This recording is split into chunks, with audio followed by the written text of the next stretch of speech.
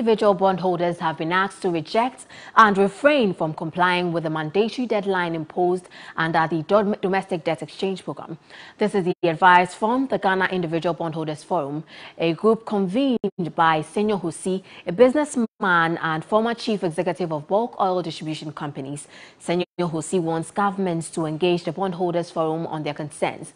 There's more in the following report. Third group that has emerged from individual bondholders with a goal to preserve their investments. One of the groups is focused on bondholders who are pensioners, and it is led by former Director General of the Securities and Exchange Commission, Dr. Edu Anani Enchi.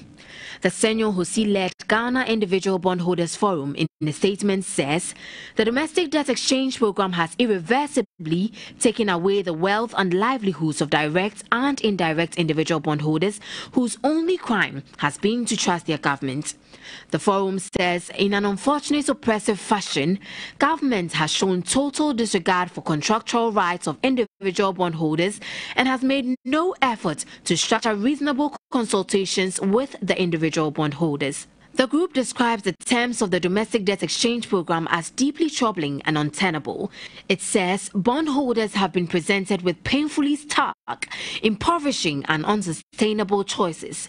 The forum is therefore urging individual bondholders not to sign on to the Debt Exchange Program, but rather join them to take a collective action. It also wants government to have an immediate, frank, transparent and sincere dialogue on the Domestic Debt Exchange Program.